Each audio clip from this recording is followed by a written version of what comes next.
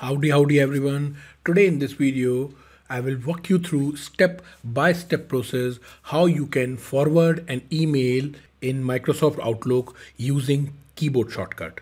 So first of all, open your Outlook and you will see I have already selected an email. I am on my inbox and you can select the email you want to forward using your up and down key. Say I want to forward this email. What I have to do is to simply click Control F.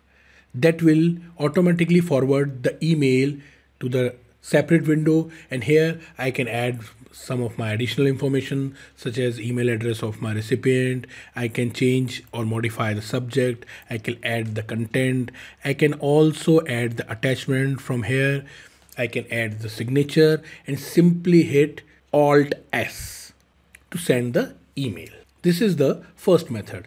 You can also use another keyboard shortcut. So for that, you can simply select the email from your inbox and that email will be automatically opens in your reading pane from the right hand side.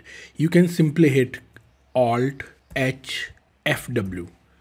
That will again open the email in a separate window. Here you can insert the information and simply hit Alt S to send the email. There is another method. You can simply enter the email or double click on it to open it on a separate window. Here also you can hit Alt H FW.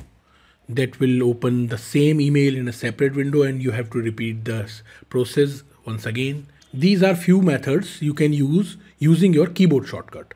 In case you are wondering to use your mouse, there are very easy methods. You can simply select the email opened in the reading pane. You can use this key, which is forward, to forward the email, or also you can simply select the email, use this key in under response section to forward the email, or if you want to double click the email, it will open on the separate window. Again, you have two options here, the forward key here and the forward key here. These are few options you can use to forward an email to your recipient very easily.